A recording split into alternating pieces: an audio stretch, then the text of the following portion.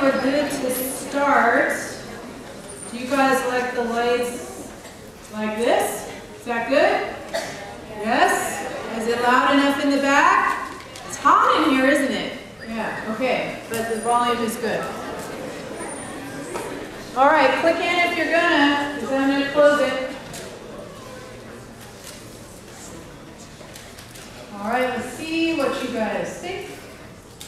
Yay! You guys are just as good as Section A, which is good because people miss this question on the exam all the time. I taught genetics, the class that happens in this room a few hours earlier, for 7 years. And people always miss this, so don't forget the answer by exam time. So because we're switching instructors, there's a couple of quick business things I wanted to go over as we get started. So the first one is, I want to encourage you guys to interrupt me with questions during class. If I say something that doesn't make sense, I might have said something wrong. It's going to be impossible for me not to make any mistakes in 15 lectures.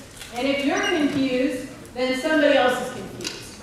Always. So please feel free to raise your hand and ask the question.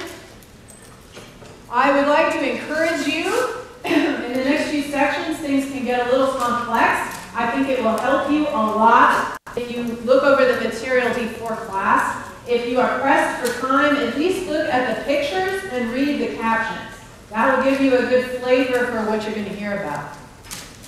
Use your glossary and your dictionary. So if I use any words in class and you don't know what they mean, you have to look them up. Because the only way to do well in the exam is to understand the question that we're asking. So you need to know exactly what the science words mean as well as the English language words, because you might see them again later.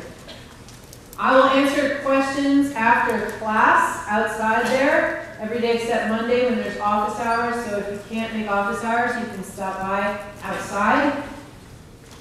I wanted to also take an opportunity to tell you guys how I studied as an undergraduate. So when I was in classes like these, I would record the lecture because people didn't do it for us back then. So I recorded it myself, and each night I would go home and recopy my lecture notes. And as I was recopying them, I would redraw the diagrams. I would try and do it from memory. For you guys, we hand you a PowerPoint. But if you guys try and redraw what's on the PowerPoint, it will help you learn. After recopying my lecture notes, I would go back to the recording I made and listen to it at twice the normal speed to fix anything that I had questions with. Then I would review the previous 2 lectures. So you guys are mostly full-time students, which means you should spend at least 40 hours a week on academic pursuits. Okay? So this class is 4 units, which means 10 to 12 hours. You're in class 4 hours. That means 2 to 3 hours out of class for every hour you're in class. The students who do well in this class are the students who put in the time. So if you maybe aren't spending as much time as you should be, that would be one way to help you learn the material. But we also want to think about ways we can help you learn the material better. The mean on the midterm was lower than we wanted, so we're interested in trying different approaches to see how they will help you. So I want to get your feedback on a couple of questions. So the first one is, if you had more time, well, I should say, is this statement, how would you respond to this statement? I would perform better on the online quizzes if I had a few more minutes to complete them. So not do you want a few more minutes, but would you do better if you had a few more minutes? Yes, definitely, maybe, or probably not. Go ahead and click in if you haven't. Okay, let's see what you think. All right, so most of you guys would like a little bit more time. And I thought that you guys might want a little more time, so we're going to give you a little more time to do the quizzes. Please use that time wisely. I think it will help you. Decrease stress. Oops, I didn't mean to start that. Okay, so the second question. Now you can click in. Change it if you answered the wrong thing. So, would more practice solving challenging problems improve your performance on the exam? Yes, you're confident that it would, maybe, or probably not.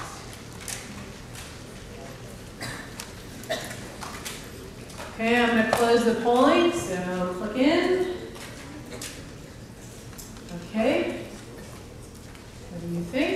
So most of you would like more practice solving harder problems. And that's what I thought. So the quiz I wrote for this lecture is a little bit harder. It's based on some old exam questions. So let me explain. We're going to give you a little bit more time, and we're going to give you a little bit harder questions. And listen to my logic. When you take a quiz and you get a question wrong, how much does it cost you? 0.1 point, okay? You have to get only half of the quiz questions right to get all the quiz points. If you miss that question on an exam, it counts 20 times more. It's 2 points on an exam, 0.1 point on a quiz. So if you practice more problems on the quiz that are harder, don't look at it as punishment, it's training, okay? And I'm going to ask you again in a week, are they too hard, are they helpful, do you need more time? And you can give me feedback. But I would like to try this and see if it works better. So they're not horribly hard or anything, they're just a little bit more challenging than basic recall. All right, so today, we're doing the second half of the dividing cell unit. We're going to talk about meiosis. And the problem that we were addressing is how do you pass your genetic information on to your progeny? Dr. O'Dad talked to you on Wednesday about one strategy, which is mitosis. If you use mitosis, you can divide by asexual reproduction. You can produce a clone of yourself. So you would go from diploid to diploid when you divide by mitosis. And in general, you know, the individuals that have the resources to reproduce probably have pretty good DNA, right? So making a clone of yourself might seem like a pretty good idea, a good way to reproduce. But there are times when making a clone of yourself might not be such a good idea. So if the environment is changing, the particular combination of genes that you have, of alleles that you have, may not be as good in the new environment. It may be by mixing it up a little bit, getting some new DNA, you may be able to produce progeny that are more fit for the new situation. So that's one good reason. Another one is nobody's perfect, and so by mixing up your DNA with somebody else, if you find a good person, you might end up with children that have the ability to succeed in areas that you could not. So if you want to come up with new gene combinations, mix your DNA with somebody else's, you need to have a new strategy for dividing a cell, and that's meiosis. So meiosis allows sexual reproduction to happen. Because the challenge of sexual reproduction is you need to have a mechanism to give your progeny half of your genes. When the cell divides by mitosis, it goes from diploid to diploid. But when you're going to make gametes, you need to go from diploid to haploid. You need to have half as much DNA in your gamete, so that when that gamete mixes with another gamete, you go back to diploid offspring. So we need a new way to divide the cell that will reduce the DNA content and mix up the genes.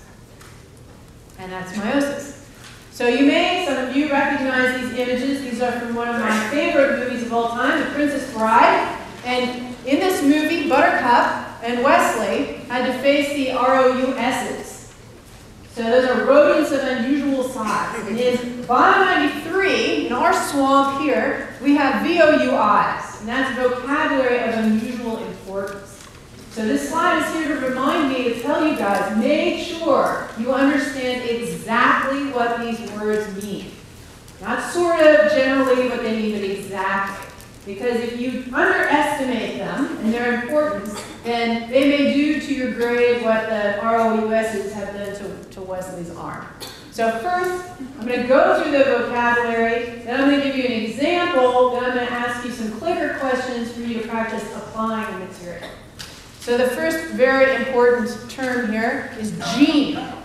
A gene is a unit of heredity. So generally this is a piece of DNA that's associated with a phenotype.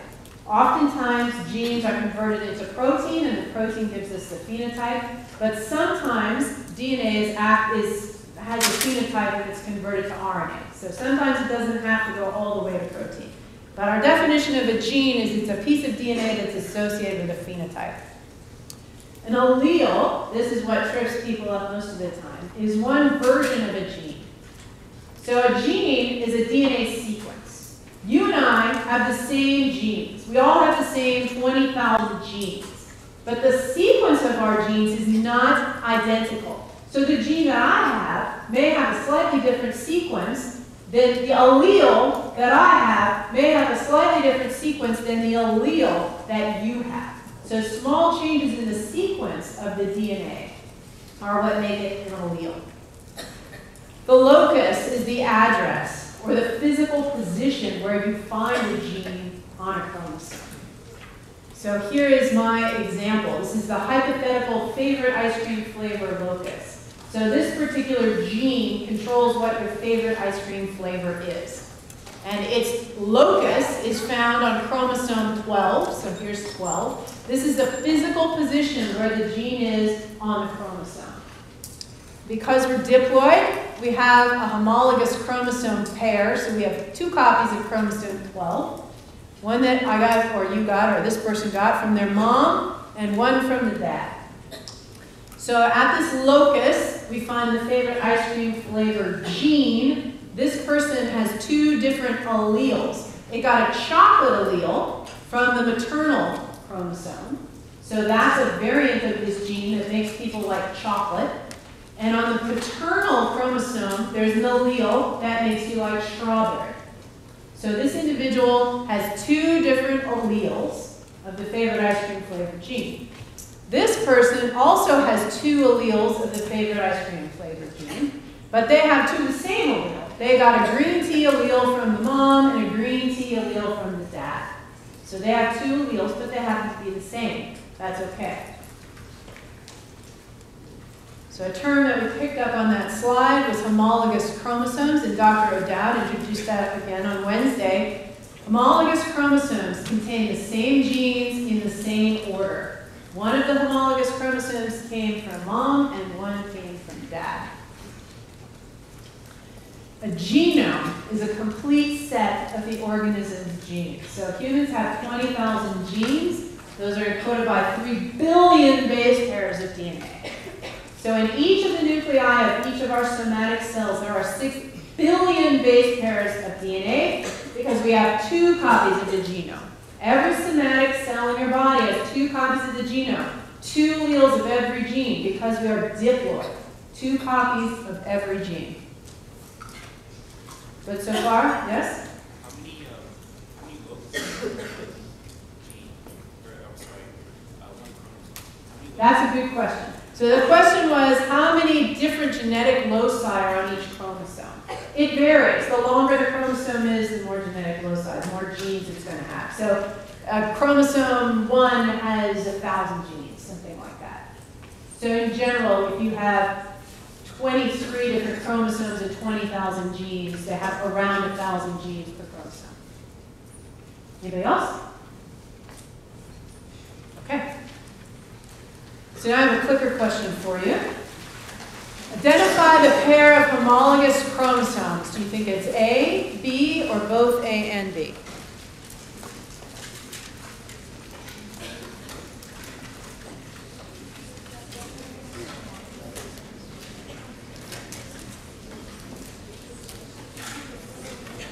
You guys are doing slightly better than the previous section. Click in if you haven't. Okay. So it's a pretty even split, but the right answer is C. Okay, let's talk about why. So a homologous pair of chromosomes. In this case, they're representing G1 chromosomes before they've been replicated. So you have a pair of chromosomes. You have 1 centromere, 2 centromeres. 2 chromosomes, together they make a homologous chromosome pair. Then the cell undergoes DNA replication, and now you have 2 sister chromatids that are hooked together at the centromere. So there's 2 centromeric sequences, but you can't distinguish them. There's really only 1 centromere that you can see on this replicated chromosome. So now we have 1 chromosome here, 1 centromere structure, well 2 sequences, 1 structure. So 1 centromere here, 1 centromere here. So again, you still have only 2 chromosomes. You have twice as much DNA, but you still have 2 chromosomes. So you still have a pair of homologous chromosomes. we have this term sister chromatids that was introduced on Wednesday. So sister chromatids are the chromatids that are linked by this centromere structure. So the sister chromatids would be this side and this side. So one single chromosome is made up of the two sister chromatids. We have a new term which is non-sister chromatids. So non-sister chromatids are not connected by a centromere. They're on opposite chromosomes, opposite homologous chromosomes. So non-sister chromatids are on different chromosomes. This is to go over kind of similar ideas. It's a picture from your book. It may look a little bit different, but these are, again, replicated chromosomes. So over here, you have one sister chromatid. Then on this side, connected at this centromere, you have another sister chromatid. Over here, you have the homologous chromosome. This chromatid and this chromatid are non-sister chromatids. So for these non-sister chromatids, do they have the same genetic loci? Yes. Yes. They have the same genetic loci. Are they in the same order? Yes. Yes. You see the banding pattern is the same genetic loci in the same order. Do they have the same genes? Yes. Yes. They have the same genes. Many people get tripped up there. They have the same genes. Do they have the same alleles? No. Non-sister chromatids have different alleles of the same gene. Sister chromatids, before crossing over, are exactly the same. Same alleles. Same loci, same genes, same alleles. Non-sister chromatids, same loci, same genes, different alleles. Any questions? Okay, so the thing I forgot to say was these are metaphase chromosomes. The only time chromosomes look like an X is in metaphase. So you may have seen pictures like this. This is a human karyotype. They're also called metaphase spreads. And that's because they come from a cell that's in metaphase. So if you take some cells from somebody, you get them to go through metaphase, you smash them, and look at their condensed chromosomes, then people cut them out, that's why there are these little lines, and put them next to their homolog, and make a karyotype that looks like this. So a metaphase spread shows you chromosomes that are in metaphase of mitosis. Now I've told you a bunch of information, and this question can be solved with that information. You have to do a little bit of synthesis. So, how many genome copies are present in this human karyotype shown over here?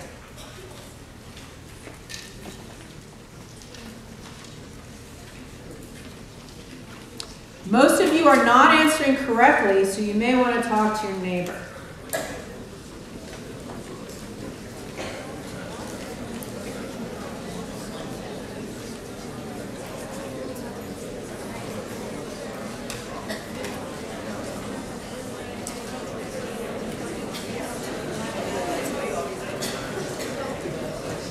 Okay, it's not really getting better, so I'm going to stop, and I'm going to remind you that this human karyotype is also called a metaphase spread. Okay, I'm going to open the polling again, and I want you to try again.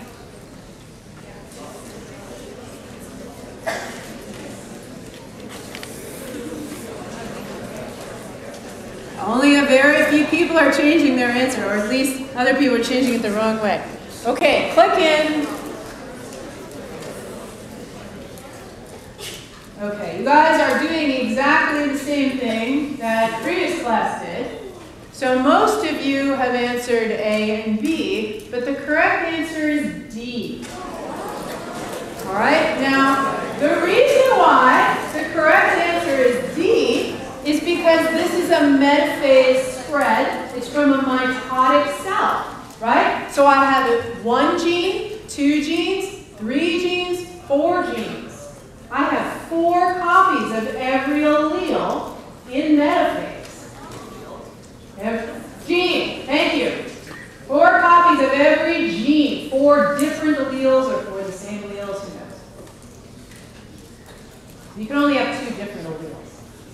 4 genes, let's just leave it there. So you have 4 genome copies in mitosis.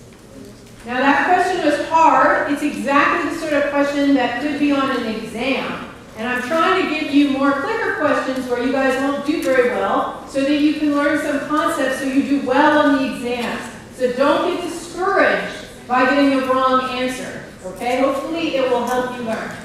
Any questions on this or is it clear now? Yes? How many genomes does a regular cell have? If you mean a somatic cell, each somatic cell is diploid. It has 2 copies of every gene, 2 copies of the genome. Anybody else? Okay. So we'll go quickly through mitosis again. Maybe writing it out this way will make it clearer how many genome copies there are. So when a somatic body cell divides by mitosis, it starts out 2N, it's diploid. It has 2 genome copies. So here N is the number of copies of the genome. It's going to go through S phase. What does the S stand for? Synthesis. So DNA replication and S phase are the same. DNA replication occurs during S phase. 4N. So once you duplicate the 2N, you end up with 4 copies of the genome, like in those metaphase chromosomes. Now we're going to go through mitosis. And mitosis divides that 4N into 2 cells that are 2N. So you go from diploid to diploid. You create 2 daughter cells that are exact clones. Now one of the things we said we needed to get done with meiosis was reducing the DNA content of the cell. So the gamete-forming cell that's going to undergo meiosis also starts out diploid with 2 copies of the genome. It also goes through S phase and replicates its DNA. Then it becomes 4N. It has 4 copies of every gene, 4 copies of the genome. But now, instead of going through mitosis, it's going to go through meiosis. And instead of dividing into 2 cells, it's going to take that 4N and divide it into 4 gametes, each of which are haploid. So each gamete will have 1 genome copy. So there's another individual who's also had gametes produced by meiosis.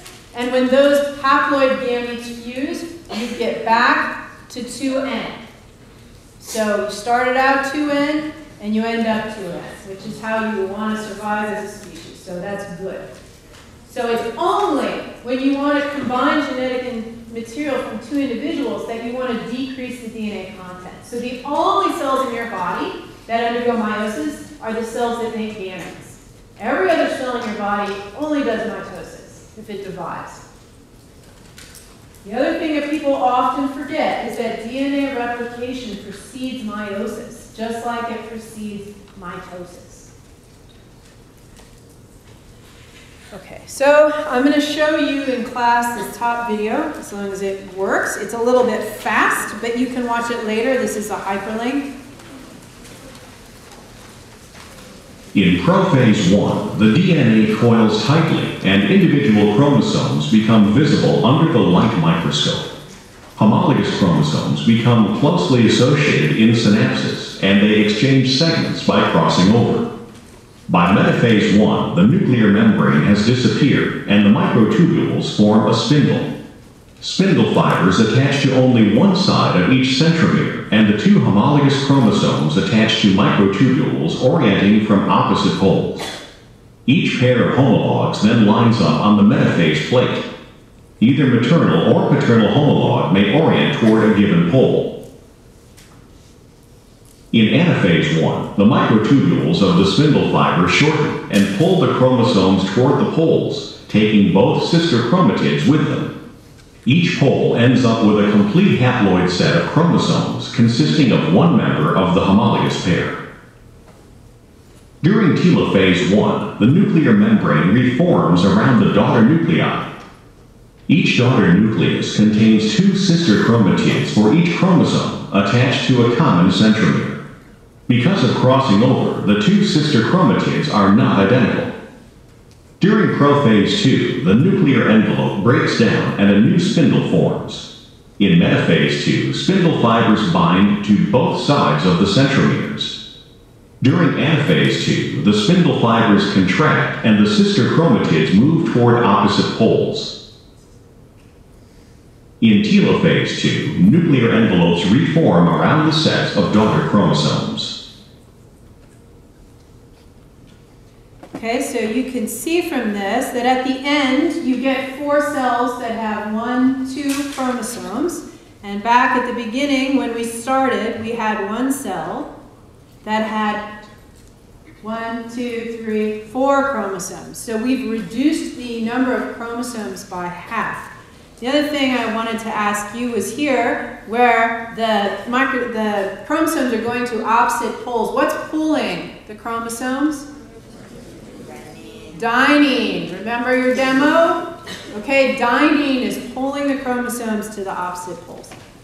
Okay, back to lecture. So I'm not going to show you the unique features of meiosis video just based on time, but it's really nice. If you guys want to watch it, please do.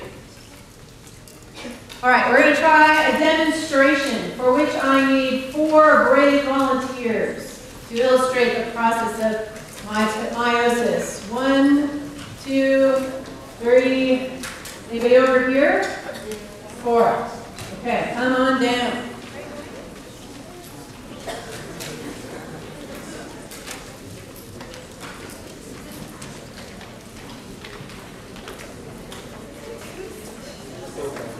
Okay, so I need, where's my board? Okay, so you guys go stand over there. You can come here for a sec. You can come here. You're going to be the first. So we're going to go through the process. If you can stand up to the side, so you guys are going to be spindles in a sec. So we're going through the process of gametogenesis. So this is our gamete-forming cell. I've given it 2 chromosomes. So 1 homologous chromosome pair. Okay, this cell is in, thank you very much, this cell is in G1, okay, it's hanging out. So what's going to happen now that it's ready to start making gametes, what has to happen first? Synthesis, I love that answer. Okay, so the first thing that happens is we're going to copy that DNA. Now why don't the chromosomes condense first? Very good, because you need access. This is a smart gamete-forming cell. Okay, so you would not condense the chromosomes until after they're replicated. So now we've synthesized new DNA. So don't forget S phase precedes meiosis. Now, part of the reason why I'm using ribbon is because it shows you it's all sloppy and it gets tangled and it's a mess. So you wouldn't want to really divide chromosomes that look like this. It would be a challenge. So the next thing we're going to do is condense. That's right. So I'm going to relieve you of these ugly, messy chromosomes and provide you with nice condensed chromosomes. It was hard to get this many water noodles the same color. So I hope you appreciate it. Okay, so now we still have 2 chromosomes. We've gone through S phase, so we have twice as much DNA. How many genome copies do we have? 4 genome copies. These 2 are sister chromatids. They have the same genetic loci, the same genes, in the same order. Do they have the same alleles? Yes. Yes. Do the blue and the green have the same alleles? No. They are non-sister chromatids. Very good. Okay, so we condense them. Now, the first interesting thing that is meiosis specific is what? Okay, I'm hearing some crossing over, but what has to happen before they cross over? Synapsis. Very good. So put them in synapsis for me. Yes, they're touching. So there are proteins that hold those chromosomes together. Now remember that you guys can watch this later, so you volunteers will not be disenfranchised. You can watch this later so you get to know.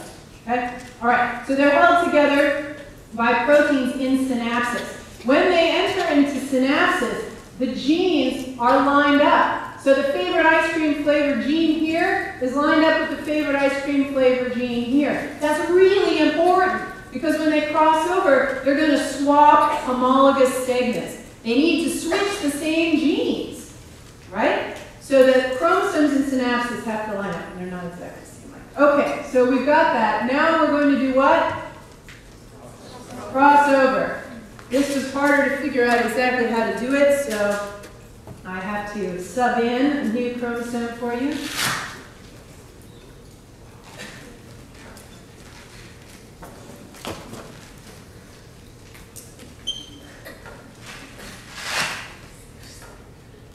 Okay, so now we still have our 2 chromosomes. Are the sister chromatids still the same alleles? No. No. Now that they've crossed over, the sister chromatids don't have the same sequence anymore. This blue piece and this green piece, that are the socks, do they contain the same genes? Yes. Yes.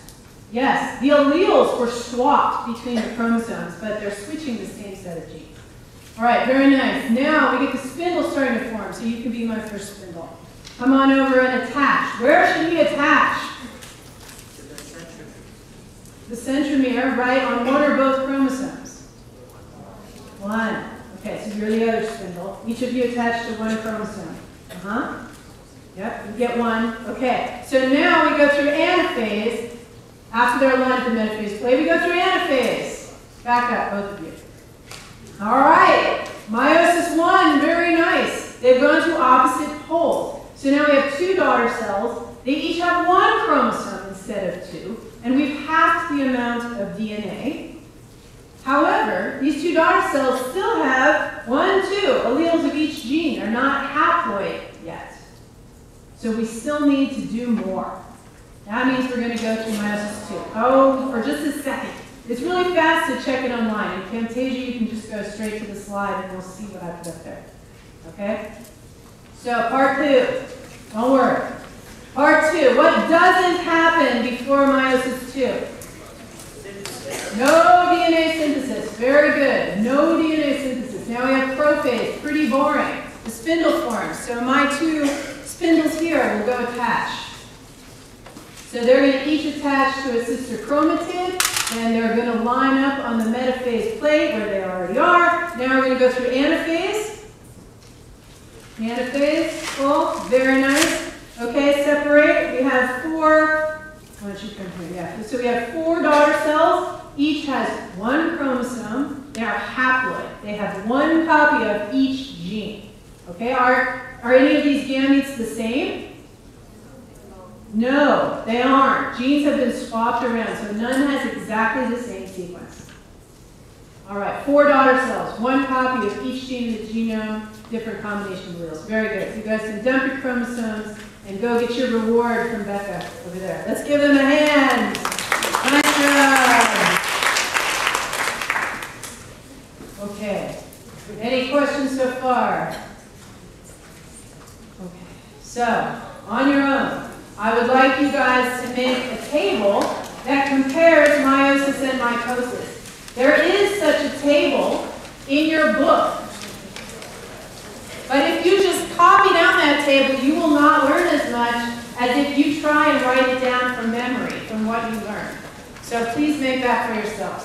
Now you guys remember this slide from back at the beginning. It seemed simple then. Now I'm going to ask you a clicker question to see if you guys get the concepts that we just went over.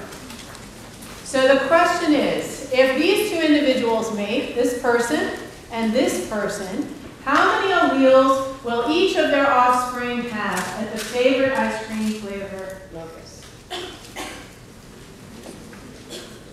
Okay, click in if you haven't.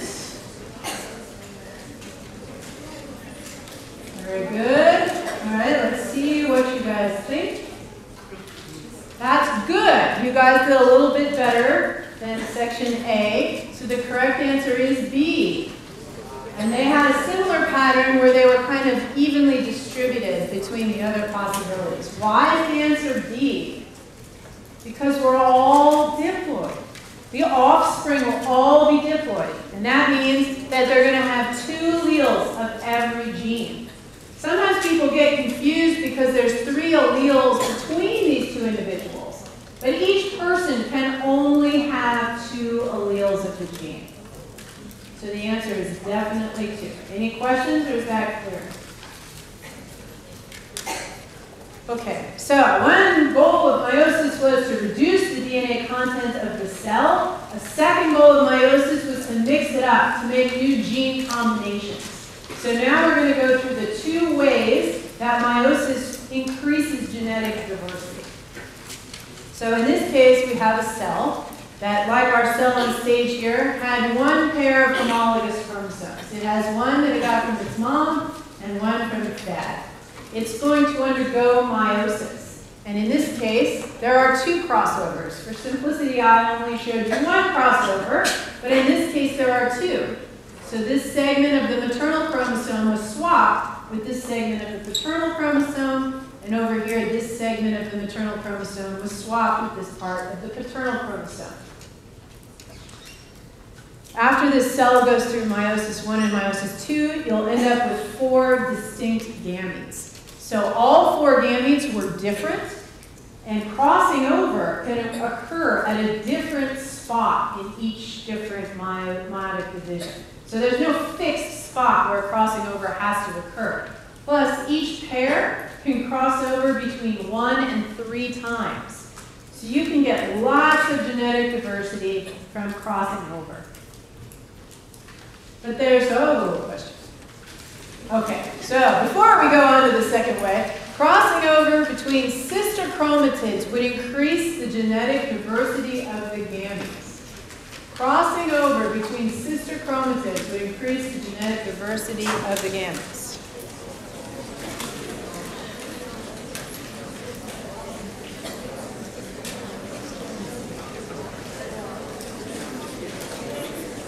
Okay. Choose your answer. You guys are also like A here, but you did a little bit better. Sister chromatids, do they have the same genes? Sisters have the same genes, right? Sisters have the same genes. Non-sisters have the same genes. Sisters also have the same alleles. So you're not going to increase genetic diversity if you just switch an apple for an apple, right? If they're exactly the same, then crossing over isn't going to matter. There's no increased diversity. So only non-sister chromatids cross over, because non-sister chromatids have different alleles. So the answer to this question is false. So now the second way that we get diversity, or recombination, is by how the chromosomes line up on the metaphase plate during meiosis 1. So in this example, there's no crossing over. So you can see the contribution just from how the chromosomes line up on the metaphase plate. So here we have a cell that's a little bit more complicated so that we can get the point across. It has 3 pairs of homologous chromosomes. So 1, 2, 3, 4, 5, 6 chromosomes. And it got 3 of those from the mom, 3 of those from the dad. And in this particular case, they lined up so all the mom chromosomes are on the top and all the dad chromosomes are on the bottom. And that means you can produce these sorts of gametes because the homologous chromosomes will separate, remember, in meiosis 1. And then they'll divide again. So all the moms will go together, all the dads will go together. But it doesn't have to be that way. Each time it's a coin flip.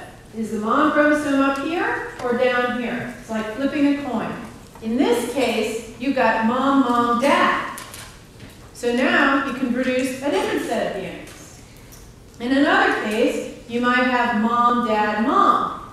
And you could make a different set of gametes.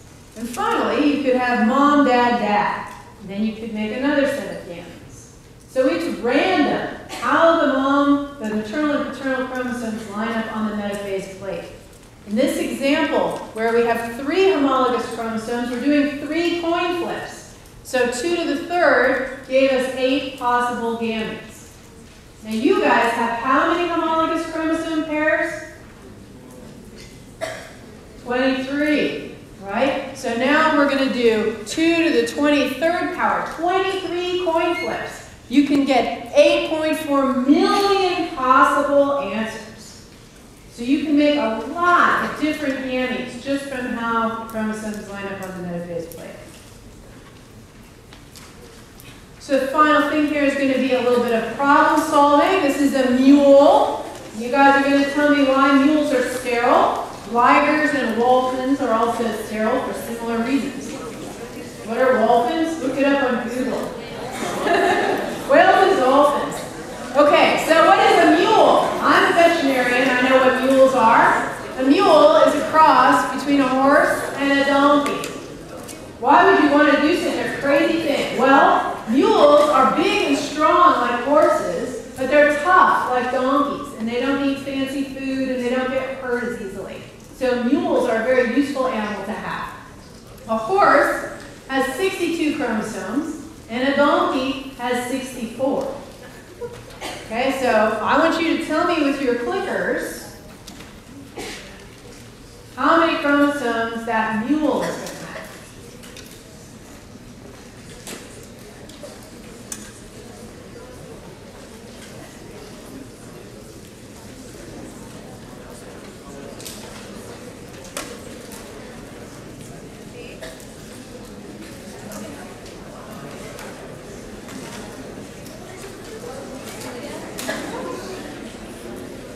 Okay, click in. I'm going to give you guys around 30 seconds for pretty straightforward clicker questions.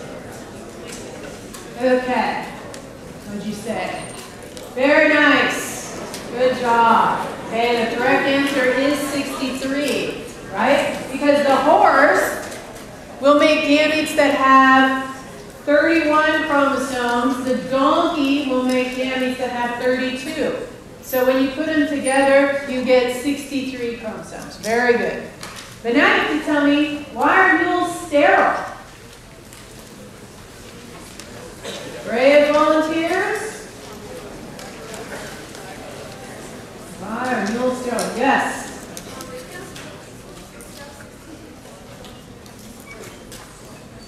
More specific. When can't they do that?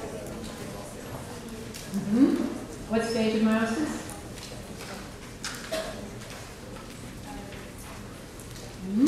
Pretty close. We have incomplete, but very close to correct answers. Anybody else? Yes? It's actually, they get stuck in meiosis 1, right? Because what happens in meiosis 1? Synapses, right? So they can't manage meiosis. Obviously, mitosis is okay because the zygote mule grows up to an adult mule, so the cells can divide okay. In mitosis, each chromosome replicates itself, and the sister chromatids go to opposite poles. No problem.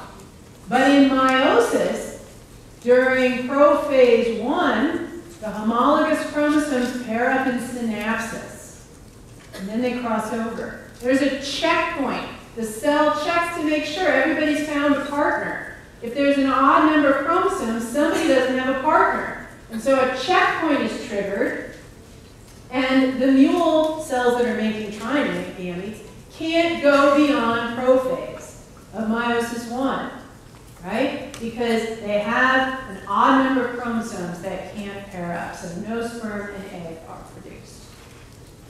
Does that make sense? I will go back to this slide in just a second if you want to write more down, but I'm going to say this so people can go if they want. There is an LBL due on Monday. Please make sure to upload it as a PDF for us. Please read ahead, okay?